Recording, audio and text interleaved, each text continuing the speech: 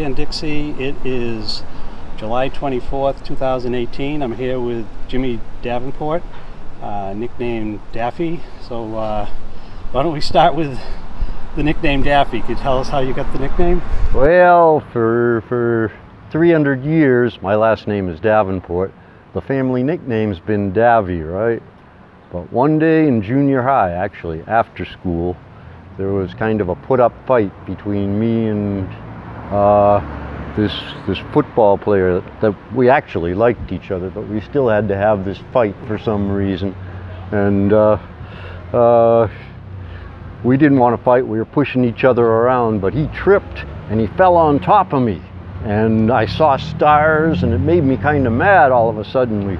So I reached around and slugged him in the stomach, but actually I slugged him in the solar plexus, which is a thing that I had just learned about the day before, and it took his breath away, and he started gasping like he was going to die. So I crawled out from underneath him, and he's gasping, and I'm saying, oh my God, he's really going to be pissed when he gets up. I better get out of here. He's going to kill me. But so I started sneaking a retreat, but by the time he finally sat up and got his wind, all he could do was he says, "You're not Davy, you're Daffy." So the next time I came to school the next day, I wasn't Davy anymore, I was Daffy. So that's how it came. Excellent.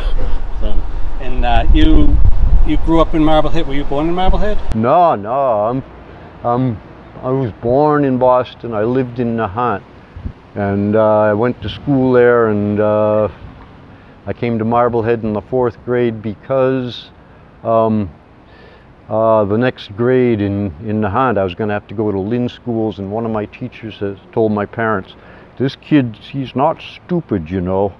If I was you, Lynn schools aren't going to do him any good. If I was you, I'd try to move to Marblehead. They got the best school system around, right?" Yeah, so my parents contrived to do that. My dad was working at GE anyways, so it was... Yeah. So you moved to Marblehead in 4th grade. 4th grade, and, yeah. I know you graduated while you were in school with my brother. I know you graduated in '66. Yeah. Found your yearbook photo at the library. I'll show that. Come on. Now, how long? I guess everybody. Well, the beard. How long have you had the beard? Did you out of high school? Because you didn't have it in high school, but. Well, I did have it in high school, but it grew white. You know, you couldn't see it from the front. But every once in a while, some teacher would see me in profile and send me home. "Go home, don't come back till you shave." We're allowed to have beards. Nah, nothing like that. Yeah. Oh. Different times, you know. Now you, I remember when I was seeing you around town, you're always carrying oars, and down in this area, walking down State Street.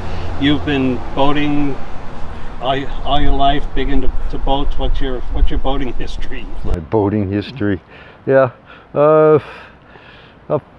My next door neighbor across the street gave me a nice little skiff that wouldn't float when I was a kid, and I liked it. And you know, I learned lobstering and stuff, did some of that. And I've always had a dory in particular. I had a really big one with an outboard well. It was 25 feet long, and it used to surf real good. So every storm, people start knocking on my door going, "Are you going out?" We go out and go out to Halfway Rock, because the surf always set up right back to the harbor from there. Yeah. And it was pretty scary, but it was good, clean fun. Oh, nice. And the dory you have now, which I know you just launched it, two weeks ago. Yeah, we drafted you. Finally got it in the water. Well, I wanted to go to take pictures, so I kind of volunteered, but didn't do much work with that camera on my neck. But and what's that? How long have you had your current dory, and what is that? I know people were kind of asking. I had an old. It's a gunning dory. It's a local kind of a dory, double-ended, a bow on each end. It's made for duck hunting. I bought an old one from Link Hawks quite a few years ago, and it finally went to rot. So, and I had this catboat. I sold it to this old catboat. I sold it to a boat builder up at Red Spawn, Thad Danielson, and part of the deal was he had to build me a new boat, a new gunning dory.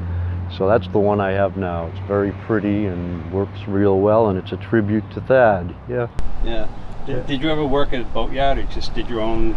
It seems like you're always working on the boats. Did you ever work on them professionally, or just take her with your own? No, when I was a kid, I got hired to refasten a lobster boat over in Beverly, so I learned on the fly a lot there and everything, you know, and things like that. But no, I never really. I built a couple of boats, including another little cat boat. Fenwick Williams used to go past this friend of mine's cabinet shop. I'd be in there helping him, cabinet maker. And we became friends with this old-time boat designer and he had us over his house for lunch. He had this little square model of a square cat boat on his table. And it was intriguing. He says, well, it's a beach cruiser. You sail it along the beach just far enough so they can't hit you with rocks and close enough in so you can't get into trouble, and you can sleep in it. It intrigued us. It was a little yawl, but it was basically square and only about 10 feet long. And so he said, well, you can see it better in this. He brought in a bigger model. Fenwick Williams can't see 3 inches in front of his face, but he's a famous yacht designer and draftsman. And this is one of his designs. And then finally he brought us down the cellar, and it turns out he was just a short little guy. He'd built one about 6 or 7 feet long in the cellar. He said, just for himself. He says, yeah, one really got built a while back. Concordia Yacht Company built one as a thank you for me, and it's still around. So we went to see that one, and he talked us into building a pair of them. Wow. And they were the funniest things you ever saw. They had lee boards, and you could sleep in them, and holy smokes, what a scheme. Yeah. They're more fun than a barrel of monkeys. Yeah. And you have a mooring off the Boston Yacht Club? Yeah, prime territory. How long have you had that one? Oh, since I made peace with Augie Wolfgram, the harbor master. When I used to live uptown, then I moved down here, so I moved my skiffs and everything down here, and I tied them up illegally at the dock, and I always used to fight with Augie Wolfgram. He says to me one day, he says, I don't care what you and your boys do down on the mud flats down there, but if you embarrass me down State Street, I'll murder you, you know. But then I ended up being able to help him out with a problem that he had, and we became friends, and one day I got a mooring.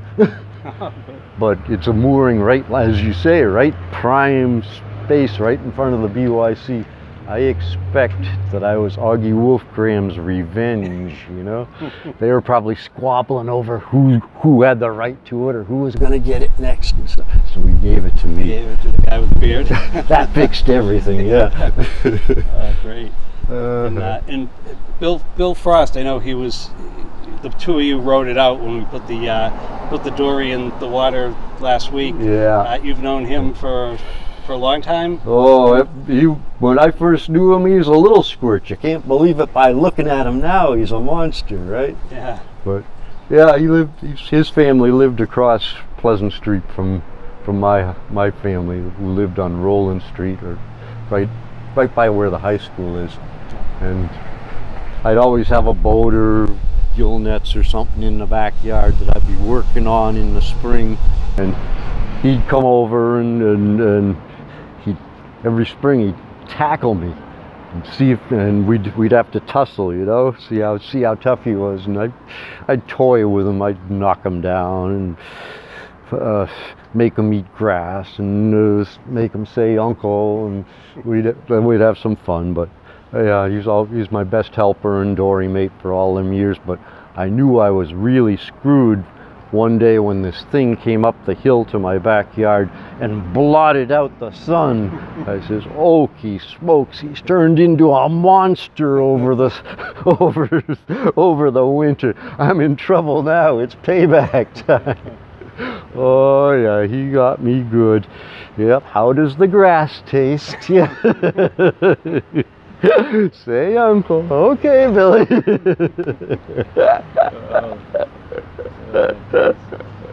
Good fun. So we've been friends for a long time. Yeah, that's good. I heard you. Did you? You went to Woodstock? Did you go to Woodstock? Oh, I did. Yeah. Me and my underage girlfriend ran away to Woodstock with a couple other people. Yeah. Yeah. We had a great time. Got into all kinds of trouble. Oh, can't believe that. Oh, who would? Yeah. Yeah. That's good. Her dad was searching for me to strangle me when we got back and everything. Oh, it was terrible, but everybody survived. And yeah, but you had a good time out there. So we're sitting here on the hippie bench, it was called, and I think that you've sat here before. Have you ever sat on this bench? Cross, that is to say. Yeah. Yep. Had to meet here by 7:30 every night, you know. No. Yeah. Bring your 50 cents because we'd get somebody to get a bottle of wine, and then we'd go party and come back, hang on the bench some more. Oh. End up at the King's Rook after a while, and poor Frank Reagan would have to babysit us. Yeah. Oh, we owe our life to him. Yeah. All right. Well, thank you for talking to me today, and we'll probably talk again and get some more stories. All right, kiddo. There's more at the store. Okay, great. Cut.